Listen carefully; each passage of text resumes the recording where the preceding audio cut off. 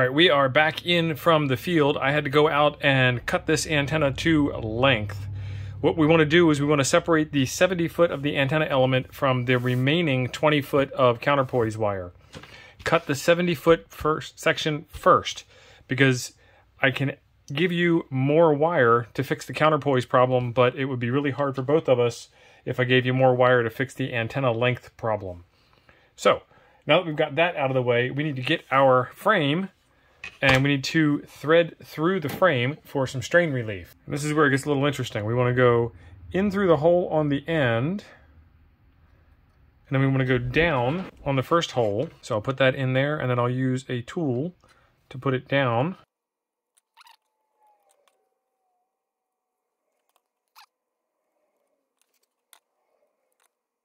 Down on the first one, and then up on the second one.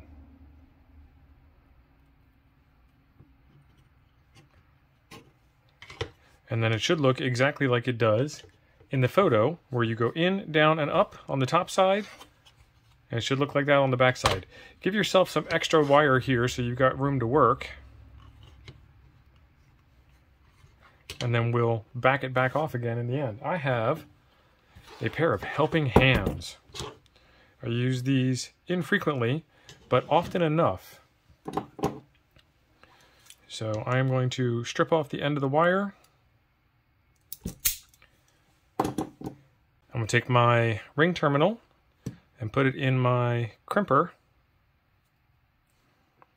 Then I want to take my wire and put it in my ring terminal, and I want to crimp it down. And then I'm going to add some solder back to it to give it some extra strength.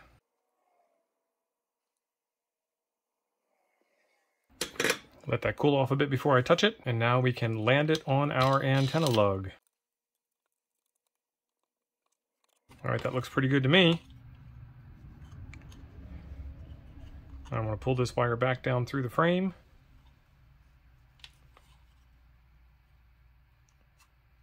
And now we've got our strain relief. Before you go outside, do the same thing to the counterpoise side of it.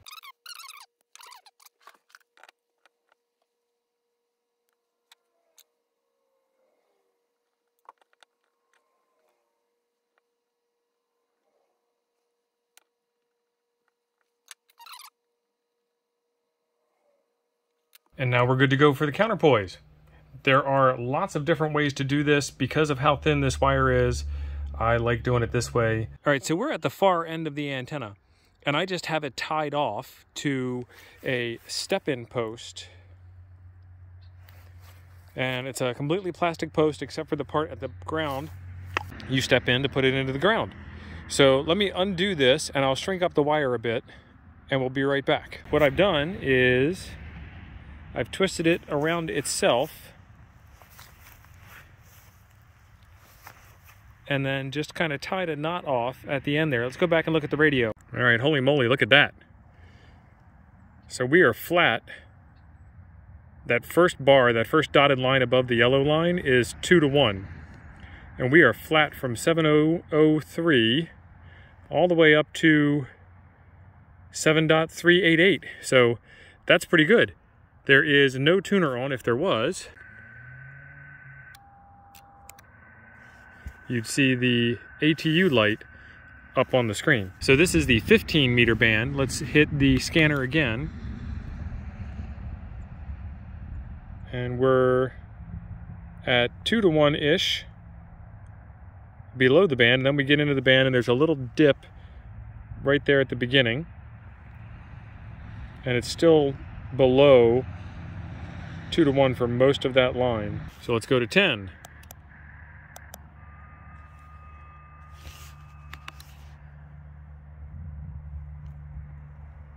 And 10 looks pretty good.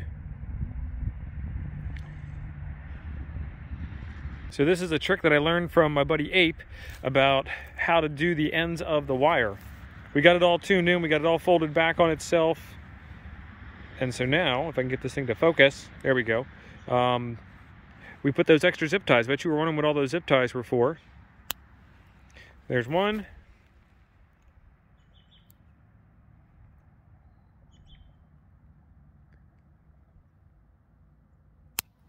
There's 2. And I'm never going to find those ever again. And then I want to separate the wire and make sure I cut the right side of the wire. Otherwise, that was all for nothing. But I got it all tuned up, and I am very happy with it. It's cold out there. We got it all tuned up and ready to roll. I didn't get a whole lot of footage because it is still winter in Wisconsin. It's ridiculous. It's April, and it is snowing outside. I actually had to cut short the filming and get back in because it was snowing. This is ridiculous. I'm tapping maple syrup trees in April. Got the whole thing tuned up, really happy with the results. I will do a better video when the weather is warmer and I can stay out longer. There is still a couple more things to do with this to make it ready to go, so be sure you are subscribed to the channel and keep on searching for CaHRtenna-Artemis. Thanks for being awesome. We'll see you in the next one.